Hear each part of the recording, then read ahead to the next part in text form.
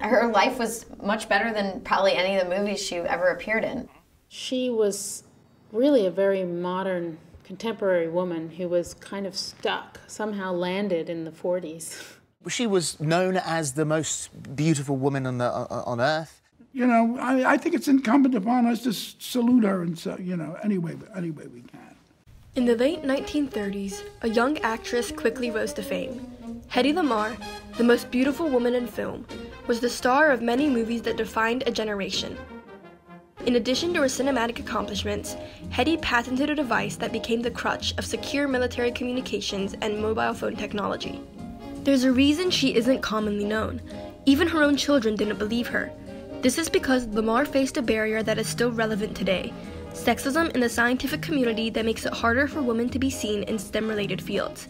Lamarr proved she was clever as well as beautiful by co-inventing a frequency-hopping signal to help remotely guide torpedoes during World War II. While the patent was largely ignored during the war, her spread-spectrum technology was pivotal in the creation of Wi-Fi, Bluetooth, and GPS. During the 1940s, institutionalized sexism was everywhere. Despite women taking a stand in the workplace, pamphlets and brochures patronizing female workers became commonplace. Yes, women workers do present problems, Joe. It's tough, I know, but there are thousands of others, just like you all over the country, facing the same problems. While there were an increasing number of female scientists helping the war effort, they were stereotypically considered nerdy and aloof. As Lamarr was typecast in many films as an exotic beauty and femme fatale character, many refused to believe she could be both actress and inventor. I believe, as usual, she was ahead of her time, and it was kind of shelved, and the government kind of laughed it off, and, what's this movie star talking about, and it wasn't used. However, she proved them wrong. Despite having no scientific training, Lamarr was naturally clever. She gained a lot of her knowledge of weapon systems from her first husband's, Friedrich Mandel's, business meetings. Mandel was an arms dealer, selling weapons and ammunition to Mussolini and Hitler. During the years before World War II, Mandel was conducting research in weapons control. By her own account, Mandel kept Lamarr at his side during his meetings, a silent witness to technical discussions that foreshadowed World War II. After 4 years, she left her fascist husband and traveled to London, where she met MGM studio head Louis B. Mayer, who offered her a movie contract in Hollywood. She starred in many movies and quickly became a household name. It was also in Hollywood where she began her secret life in inventing. Howard Hughes, an airplane designer and film director, fell in love and gave her a laboratory, telling her that his scientists would do anything she asked. During this time, she tinkered with every idea that came into her head. I thought the aeroplane was too slow. I decided that's not right. They shouldn't be square, the wing. So I bought a book of fish, and I bought a book of birds, and then used the fastest bird connected it with the fastest fish, and I drew it together and showed it to Howard Hughes, and they said, "You're a genius." However, World War II was still running rampant in Europe, and Lamarr grew furious hearing reports of the sinking of the SS city of Benares, which had been carrying 90 child evacuees from Britain to Canada.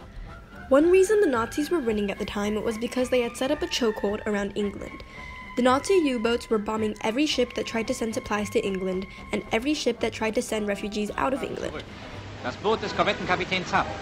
Korvettenkapitän Zapp versenkte bisher 80.900 Bruttoregistertonnen feindlichen Schiffsraums. The submarines were able to elude the Allies' attacks because the Nazis would block or jam the radio signals that guided the Allies' torpedoes. She wanted to go to Washington, D.C. to testify her knowledge that she learned from her ex-husband's business meetings, but nobody took her seriously. So she decided to take matters into her own hands and started sketching plans for a device that could guide torpedoes without the signal being jammed. Lamarr needed a partner, and she met the perfect man at a Hollywood event, avant-garde composer George Antheil. Antheil was a responsive audience for Lamarr's ideas. He was a former U.S. munitions inspector, and more importantly, he was an expert in making machines communicate with one another. His groundbreaking work, The Ballet Mécanique, was written to include the synchronization of 16-player pianos.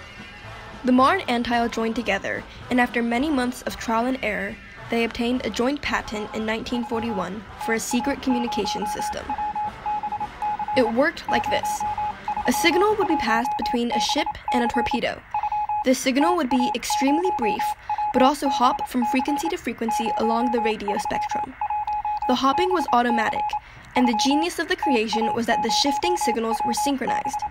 This meant that the torpedo and the ship would stay connected, even as the signal changed frequency. They also built in a false signal that would be released, which could confuse anybody trying to listen in.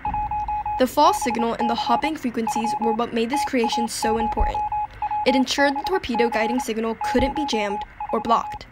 After the idea was completed, they sent it to the National Inventors Council, in hopes that it would be utilized by the U.S. Navy. Eventually, the plans reached Charles F. Kettering, a famous inventor and talented businessman, who immediately recommended it to the Navy. The plans reached the Navy at a terrible time. Just a few days after the Navy received the plans, the Japanese attacked Pearl Harbor. When the Navy first sent off their submarines into the Pacific Ocean, they implemented a new technology gained earlier from the National Inventors Council. The tech was supposed to be a proximity device that would make sure torpedoes didn't explode before they hit a ship. However, this caused many torpedoes to never explode, even after they hit Japanese warships. This caused the Navy to go back to their old torpedoes, and they refused to accept any more new inventions. Lamarr and Antheil, after a few months of silence, received a letter declining their invention. Lamarr, desperate to help the war effort, went to work at the Hollywood canteen and sold war bonds, resorting to using her beauty instead of her brains. In the short term, the Lamarr-Antheil device was ignored and forgotten. The articles that did mention the patent often held scathing remarks towards Hedy, showing the deep-set belief of the time that a woman couldn't have the beauty of a model and the brains of a scientist. However, in the long term, their invention was fundamental.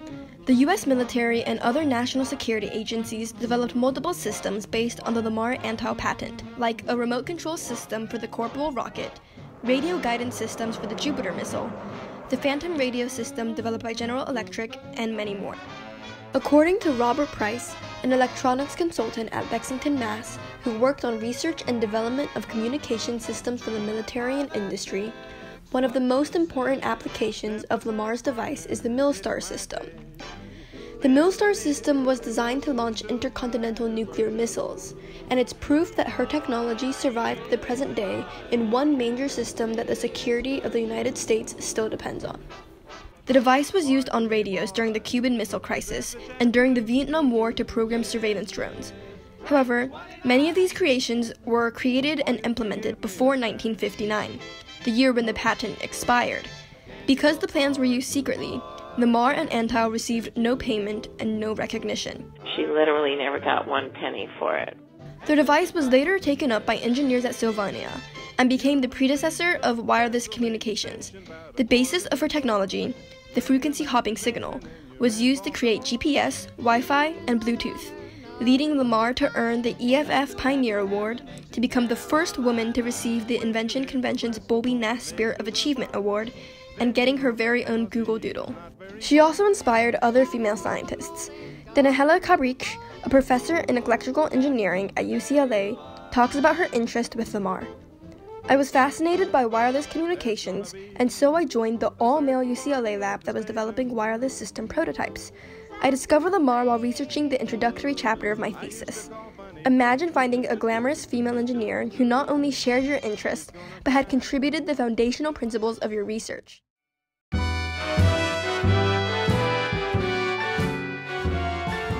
Throughout history, sexism has stopped women from being recognized and built a barrier that makes it harder for women to succeed in science.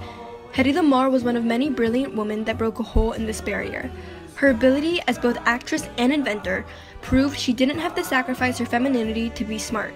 She wasn't the first, and certainly won't be the last woman to have been ignored by her peers, but she took a crucial step towards breaking down this wall and created a lasting impact that will never be forgotten.